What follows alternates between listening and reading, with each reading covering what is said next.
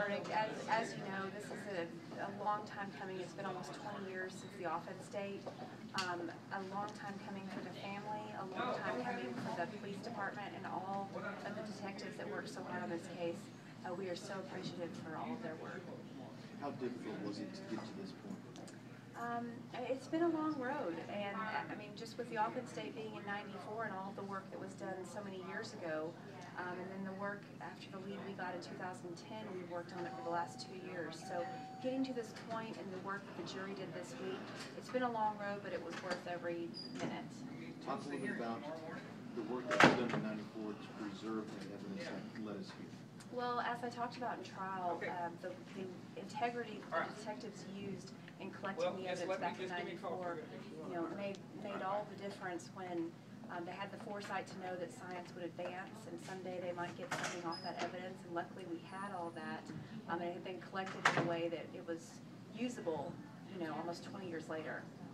Obviously, you've had a discussion with the family. What has their response been? The family is very pleased that their mother was treated with such respect and that everyone worked so hard on her behalf. They specifically mentioned the detectives and the scientists and the jury in this particular case. Y'all got to get one statement from Aaron. Ask him something. Aaron, okay. Yes, sir. Tell us a little bit about, talk a little bit about your analogy of point A to point B. Well, we had a theory early on in the case that we knew that she was struck in the head, Miss Ivey was struck in the head, and that she had defensive wounds on her hand. And due to the blood evidence solely being on the top waistband of her jeans, we knew that she was wearing those jeans when she was killed. So the analogy that I argued in closing was we knew that we could link Kerry Williams to being there at the scene before she was killed and after she was killed. We knew that he was involved due to the DNA under her fingernails.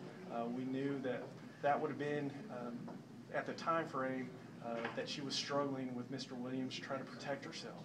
And we knew based on the blood evidence on the jeans that he was there after she was killed because we have his DNA when he removed the jeans after she was killed. So that only leaves that time frame in between the first contact and after she's dead and when the mortal blow to her chest was done. So I was just trying to walk the jury through that, from point A to point B.